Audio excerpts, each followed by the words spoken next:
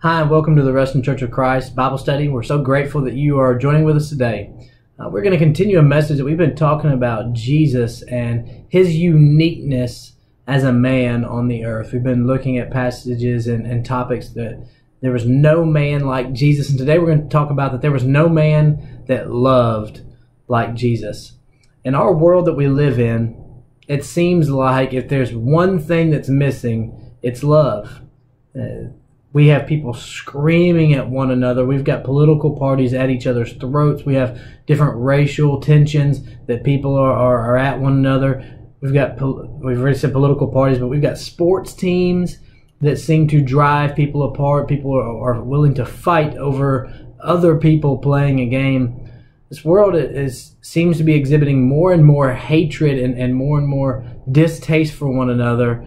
And I think if we would adopt this idea or adopt the attitudes and the behaviors of loving one another, we would make a drastic, radical impact in the world if we would love like Jesus. So I'd really just like to share with you a few aspects of Jesus' love that I think the reason that we don't make the impact that we sometimes should make is because we fall short of loving people the way that Jesus loved people.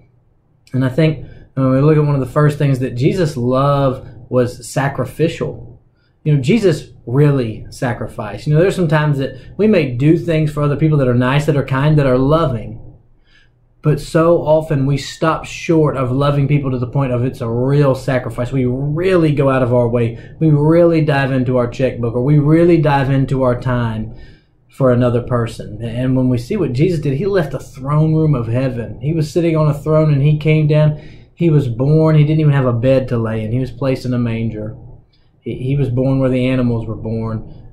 He was raised in Nazareth, where no good thing comes from Nazareth, as was the idea at that time. And he came to be the Savior of the world. He was beaten. He was crucified for us. So many times in our lives, we stop short when it starts to get painful. We're willing to do for others as long as it doesn't really hurt us too poorly, but Jesus' love was sacrificial. One of the other things about Jesus' love was that Jesus' love was obvious to everyone that was around him. You looked at what Jesus was doing throughout the days. He was spending from sun up to sundown healing. He was walking out of his way to heal and to have conversations with people.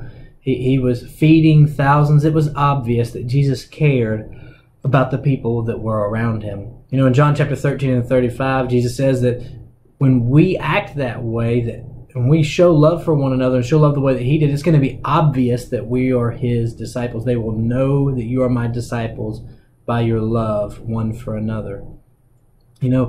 Sometimes it's really easy for us to love the people that are around us and love for our family or love for our close friends.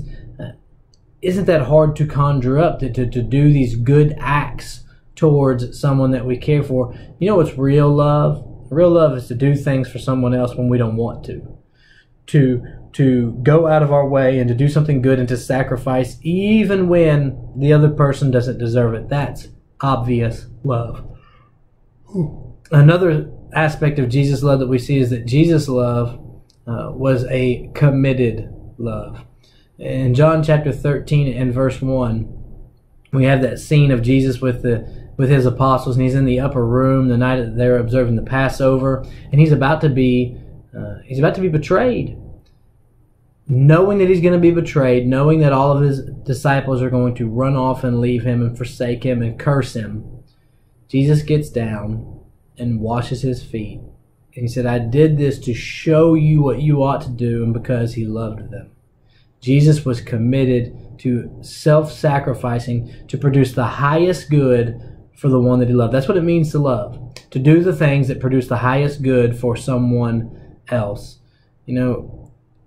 Jesus loved the people that are around him. Jesus loved even his enemies. Jesus loved his disciples even when they were going to leave him.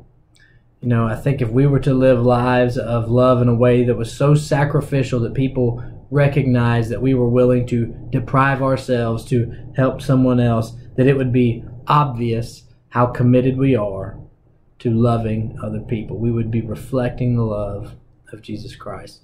I think so often in our lives, we reduce the impact of the gospel message because we reduce our standard for love to something below what Jesus Christ taught us. I would challenge you this week and moving on in your life to try to love people in a way that it is obvious that you're committed to them by the sacrifice that you make on their behalf. I hope this was helpful to you. I hope it encouraged you to step your life up to a higher standard, to the standard that is Jesus Christ. So what we're trying to do here at the Ruston Church of Christ. We'd love to have you join us here, but if you're away from us, if you're one that cannot join us physically, we would love for you to please give us a like or share this video, or send maybe subscribe to our channel so that you can get updates whenever we're putting out other publications. We really appreciate your interaction. We really appreciate you trying to become more like Christ. Thank you.